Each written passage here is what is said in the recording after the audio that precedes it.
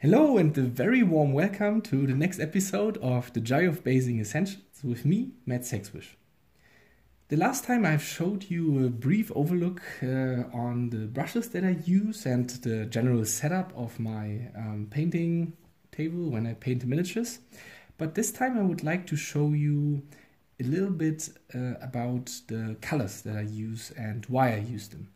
So here you can see a setup of colors that is very, very basic for the way that I paint.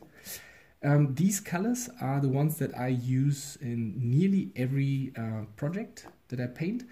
And I would like to say that this is something like the light and the shadow setup for to create light and shadow generally on a lot of projects.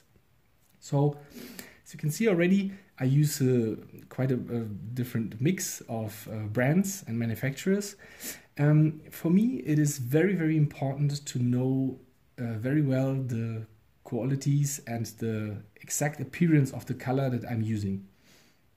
It is not so important what the name of the color is.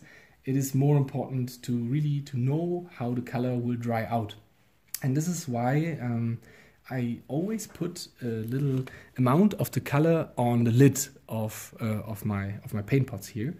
That way I can really quickly see exactly how this color will dry up when it's on the miniature after a while. So yeah, you can see that some of the colors, they are pretty like glossy or like satin, while others are more matte, like this one here. It's very good to have it right on the lid, or here this ink, for example, this brown ink, it has this nice glossy shine to it. So there are no more questions when you see your colors and you have a lot of them and you're looking for a certain effect, then you see right away what you will be getting when you do it correctly. That being said, it is very important to always mix the color very, very carefully that you have in your pot, and also it is not very advisable to use color straight out of your pot. This is why we have a wet palette that you can see over here. I've also showed you a little bit how to quickly build a wet palette at home when you don't have one yet. But as a general rule of thumb, it's good to take your paint pot, shake it very thoroughly, and then, for example, take a little coffee mixing stick like this one here. They're not very expensive. You can either harvest them in your local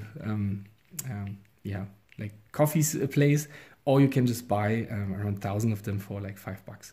But it's good to really make sure that the color in your pot is mixed, because in a pot like that, usually you have the pigment that are the little particles that you will then that make the color appear the color that it has, and a medium that kind of carries these pigments. So these two, they used to separate after time. So it is really important to keep them mixed, and also keep your acrylic colors. Nearly all of them that we use here are acrylics. It's really important to keep them hydrated and liquid, because once they dry up, it's not so great to refresh them using water or something like a more aggressive medium. But once you are done with the mixing, you can use like an old brush that you then use to take some color out of your pots and place them on your wet palette, like this. So as explained before, these colors here are the ones that I use for nearly every project. It is important to have a black. In this case, it's old chaos black. This is also a word of warning, because some of the colors that I use are not available to buy freely anymore. They are out of production.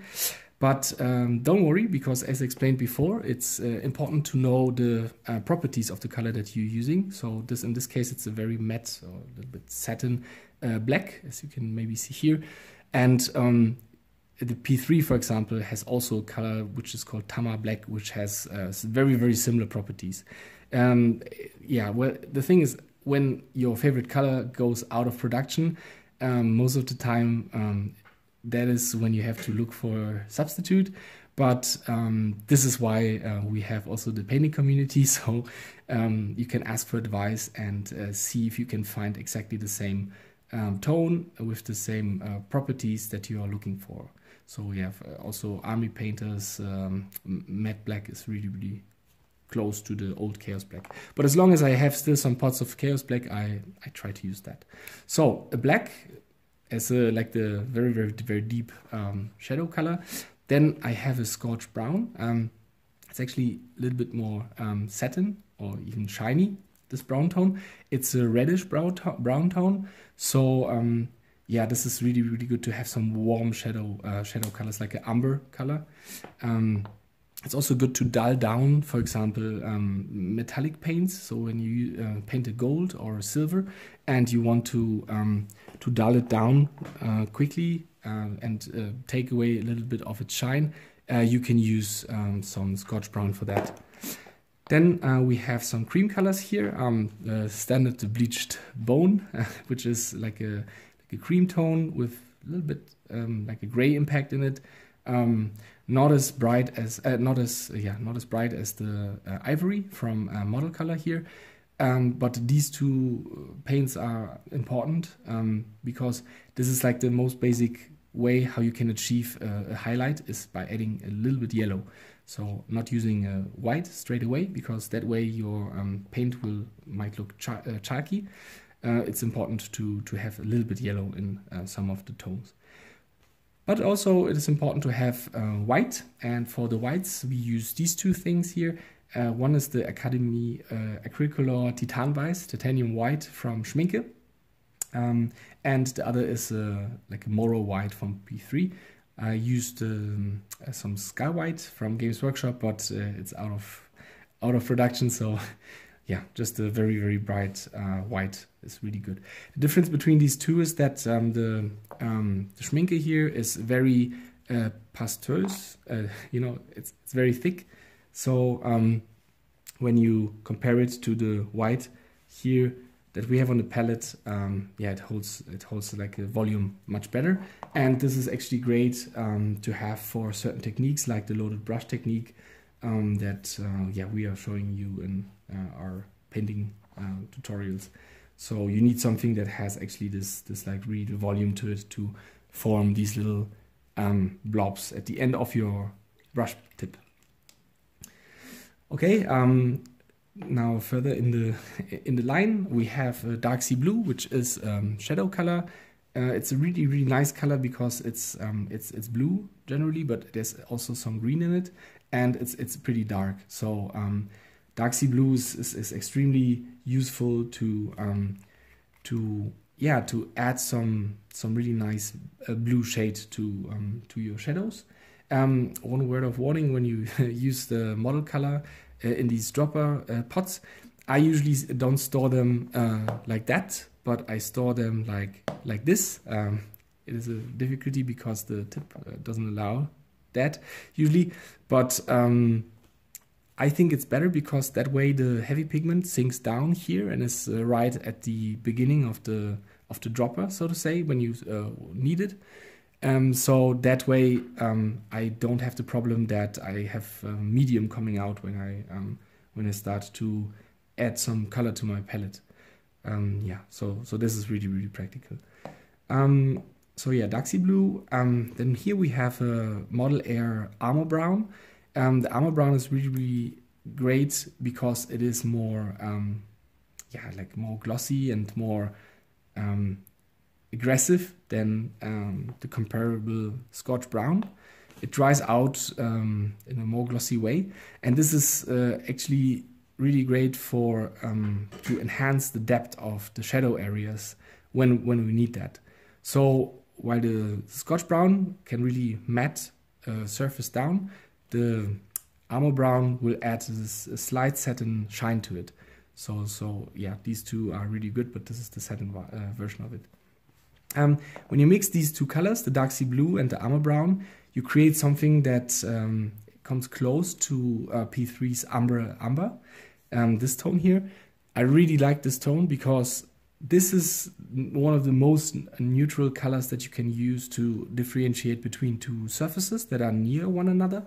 In earlier times, people used black, which resulted in a like more cartoon-looking black-lined appearance. And I think that this amber tone, this amber, is really ideal to use instead, because it is not really brown, it is not really black. It is something in between all of that, and it's just it's really, really great thing to to separate surfaces from one another. And then we also use these two here. This here is a Army Painter Strong Tone. Strong Tone is really, really great to also add something like divide, so to say, two surfaces, and to add some more contrast in just basically one step. When this dries out, it will look like very satin, so to say, and it is great for some of the techniques that we use for skin tones, for monster skin, so to say. So strong tone is really recommended. And then last but not least, the brown ink. This is actually a color that is quite special.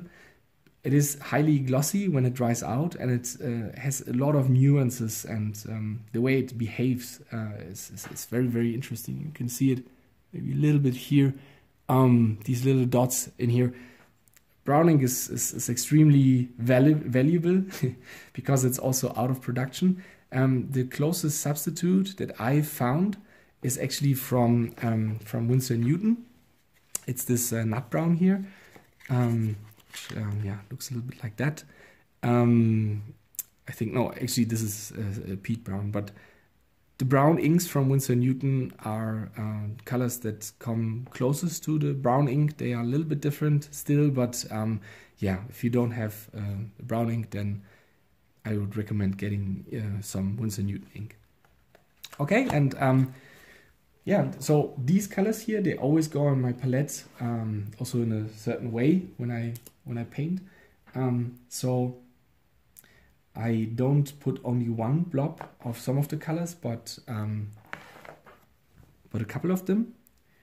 This is because I use the colors, for example, to use I use that because I want to have some reservoir of medium tones. So when I mix colors together, I have a couple of blobs that I can fall back onto. That's not too confusing. So yeah, it's always good to have a couple of puddles. So for example, when I now paint a green, I mix it with this blob here, and the other ones are still untouched, which is quite good. The problem with this is that they dry out. Even being on a wet palette, they can still dry out. But yeah, as soon as the color loses the properties, after, I don't know, 2 hours of painting, I switch them anyways. If you are in a very hot area of the world, that might affect you a little bit more. But yeah, for Berlin here, where I am, that's not a big issue to leave color on your wet palette. Okay, and then whatever I want to mix, all of the colors that are available. For example, there would be this red here. And then take it in quickly. Also put quite an amount of that on my palette, somewhere here. And then I can just scoop up some of the color and drag it downwards here. And that way I will have already a gradient of tones on my palette that I can always use for painting. Okay, you can also go even more extreme, even with the white here, and then you have nearly the whole range from black to white on your palette that you can use. Okay, next up I will show you some more specialized colors. So yeah, I have to rearrange everything for that. Okay, now we have a whole lot of more colors than we had before, and I have tried to group them in different categories.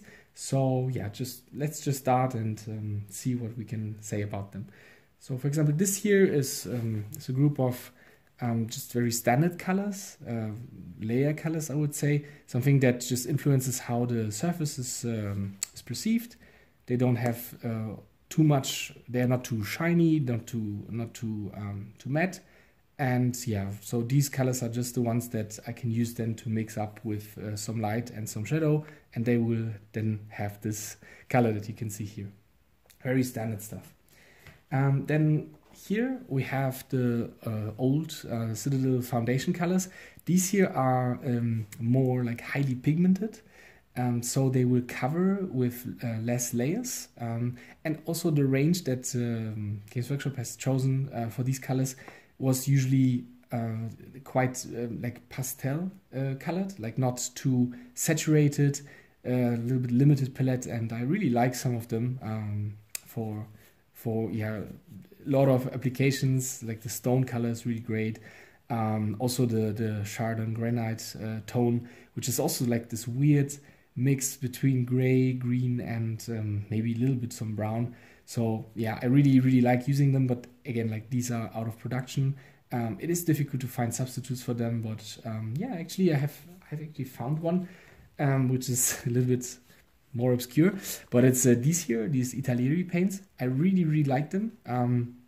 They are also very highly pigmented, and I think that they have the best lid that I've ever seen in a color, because it's a little bit like a hybrid. So you can either screw this off and then use the paint like that, or you can just remove this little cap, and it's a little like a mixture of a dropper bottle and a standard lid bottle. So these colors, I don't see how they will ever dry up, because the little dropper here is completely encapsulated in this little part. So I have them for quite a while. I don't have many of them, only I think 6 or so, but I think that they are extremely great for a lot of applications. So I really like these. Then also the P3 range that you can see here. I really like these colors too. They have a little bit more of a satin or sometimes even glossy finish to them. So you might be able to see here when I turn them around. But I like for the way how I paint, this is very useful. They also cover quite well with just one go, and the whole P3 range has actually not only standard layer colors, but they also have these inks here. For example, this turquoise ink, which is also pretty neat. So yeah, I really like them as they are broadly available. I try to use them a lot. Also like the tones. Reminds me of the old Games Workshop range, so to say. Then, speaking of which, the old Games Workshop range, these Citadel washes here, they are actually also out of production, but I find myself using that whenever I can. The Devil in Mud here, for example, is also like the original strong tone. It's very similar to that. And a great color to just add some contrast without adding any obnoxious tone to it. Also, like this red tone here, this bar red, is great to just really quickly give a red influence without changing the surface too much, the occlusion, so to say. So I really like these, but they are very difficult to get. I wish Games Workshop would continue this range because I think these are very useful colors actually. Then we have down here we have the metallics. Metallics, not the yellow, but metallics are a topic like by itself, because although being acrylics like these ones that we use, they behave a little bit differently than other acrylic colors. They used to separate in a different way than usually colors do. And when they separate, they also they are much harder to recycle or like to refresh. So it's advisable to always use a fresh metal tone when you're painting an important topic. And I think that the old, again, like the old Games Workshop color golds, some of the new ones too are quite useful, but other than that, the P3, for example, Blighted Gold is a really fantastic color. It is, yeah, something between the bronze and the gold. Really like this one. Also, this is one of the all-time classics. It's the tin bits from Games Workshop, also out of production. I've really failed to find a bronze tone like that with any other producer. I've not seen that.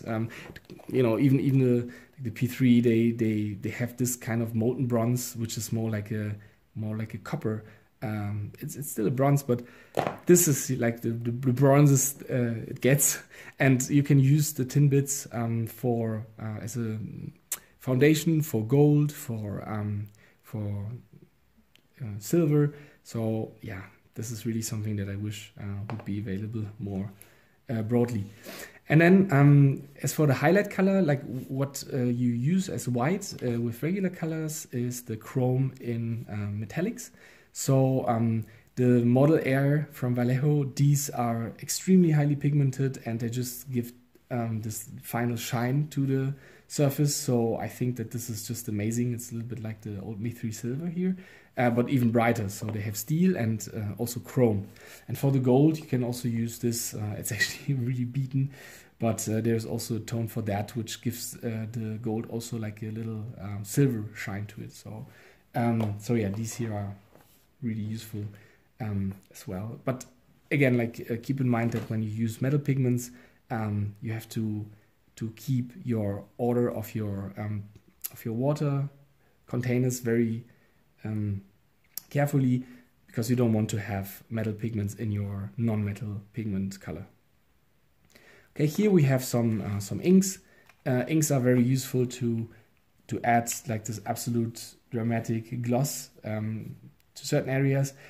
I see that a lot of people use it just in a wrong way, because they just dip the miniature or use it like way too generously. An ink is like a extremely glossy finish, and so I think that this is best in the very darkest parts. If you have a black, you can't go more black than just black, but with a gloss you can, because you will add some with the ink you can, because you will add some gloss finish to it, to even the darkest surface. Also comes from P3 with these inks. They are quite good. They have also a higher volume to them than these old inks, so they are a little more. They will stick more to the surface and create more like shiny artifacts. Then we have these colors here from Scale Color and from Reaper Master Series paint. These are extremely matte, so I'm not sure if you can see that, but they just don't have any shine to them. And a lot of pro painters really like that, because they want to paint all of the light that is on the miniature themselves. So they want to say exactly where the shine is. It differs from the way I paint. I really like to use the properties of the colors that I use. So when I need a shine, I just use a shiny color or a gloss the same way. But yeah, this is something that they are also very highly pigmented, these Reaper paints, and you can really achieve crazy results. Kirill, for example, Kirill Kanaev, yellow one, is using this quite a lot, and a lot of the Spanish pro painters use the Scale Color. They are amazing colors also. Okay, for a satin shine, or like for like a tint, I use these Vallejo Model Wash colors here, especially the dark yellow, the dark brown ones for bases. Also the big pot comes in really handy, and also this dark green where needed. These are really great to add some tint of like although this is called yellow, actually it looks very green, and these three actually are the ones that I would recommend. Then we have some neon colors. These here are from my friend Rafa Pika from Forge Monkey. I'm not sure if he still has them available. They are like day glow colors, so you can see that if you compare it to yellow, they start to like they really give this extra yellow to your color. They behave a little bit erratically sometimes, like they used to they sometimes separate, and it looks a little bit like marker fluid, when you have these markers for paper. But you can achieve amazing results with that, as Roman Lappard also has proven with some of his projects. So yeah, these are really useful too. Then there are some colors that are technically not colors, which is here, but they are still needed. So we have some satin varnish that I also use a lot for airbrushing, some gloss varnish, which actually has also seen some better days. This here is actually some realistic water effect, so also high gloss. And here we have some white glaze. So these colors here, together with these Tamiya colors here, the X22 clear and the X27 clear red, are special colors used for blood or like water effects or rain, but they still, they are very useful to have. Similar when it comes to pigments. These pigments here are just artist pigments. There are a lot of different manufacturers. Forge World has a whole range of pigments too. AK also has a lot of them. You can use that either to include in resin to simulate something like plankton, or you can really use that this, for example, to create a very dusty look on your vehicles, on boots, to simulate dust, something like that. So it's really good. But you need to also secure the color, the pigment after you put it on. Otherwise, it will just stay in this form and just like rub off after time. Okay, here we have also some special colors, effect colors, I would say. This is like a rust effect, really useful. You can see it on an old video that I've done on a Signa Warjack a while ago for painting Buddha. And these colors, they have different properties. Some behave like rust, others like moss, and actually these True Earth colors are also great. I'm not sure if they're still available, but they are also colors that oxidate or change the properties of metal. So really, really useful. Another ink. And last but not least, also these